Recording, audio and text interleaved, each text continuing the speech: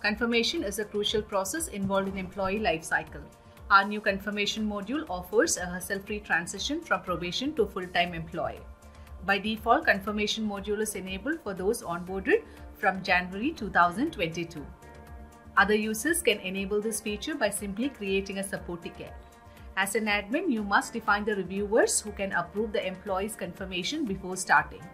You can always customize the workflow levels so that an application can go through either 1, 2, or 3 levels of reviewers.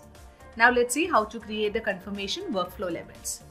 Navigate to the Employee Workflow Levels page from the Workflow Setup section and click on Add Workflow Levels to get started.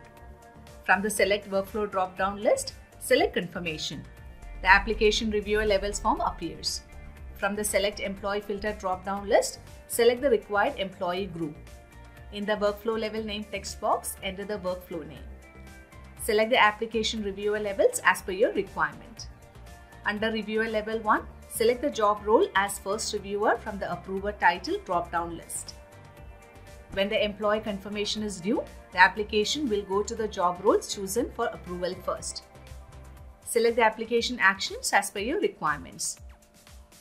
The reviewers can view and perform the actions on the application based on your selection here. The actions available for a reviewer are Forward, Action Due, Confirm, and Extend Probation.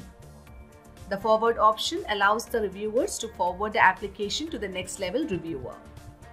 In the Actions Due text box, you can enter the number of days the reviewer must take action. If the current reviewer cannot take action within the specified date, the application is automatically forwarded to the next level reviewer. The Confirm option allows the reviewer to confirm the employee. The Extend Probation Period option allows the reviewer to extend the employee probation.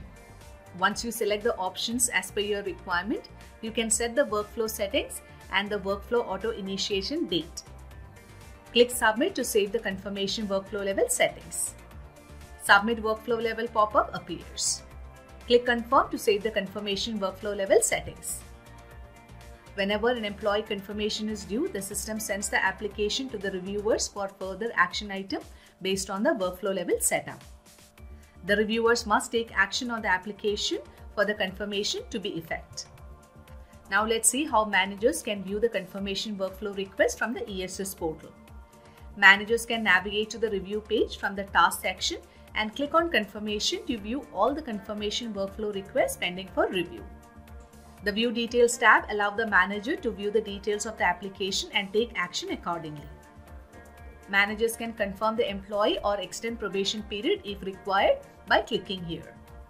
Also, the Feedback section will allow them to enter the feedback for employee and the Remarks section for other reviewers to help them make better decisions. Managers can also attach files like performance reports, etc. for record keeping and for other reviewers. Finally, click on Submit and Confirm to approve the workflow request. Now let's see how admin can take action on these requests by navigating to the confirmation page from the Workflow Review section. The page displays the complete list of employees for whom the confirmation workflow is pending action.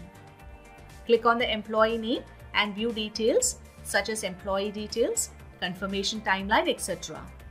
You can either confirm the employee by clicking here or extending probation. Also, the Feedback and the Remarks section will allow the admin to share feedback and remarks if required. Use the Attach File option to attach any relevant documents. Finally, click on Submit button and click on Confirm to complete the workflow.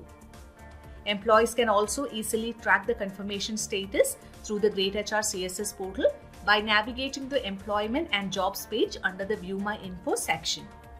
Click on View Confirmation Status and click on View Details to view the confirmation timeline. With that, we come to an end. I hope you found this video useful. Stay tuned for more and don't forget to like and subscribe to this channel to get updates about our upcoming videos. Thank you. Have a wonderful day.